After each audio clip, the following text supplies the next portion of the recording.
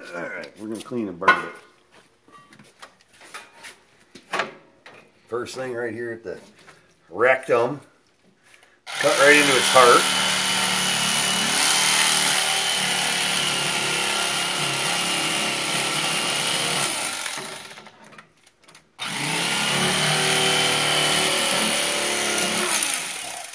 Alright, now I'll take the other bottom fillet off.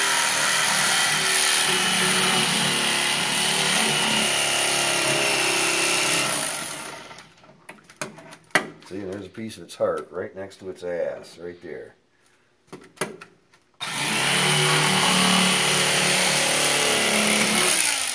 Yep. Alright, cut the head off.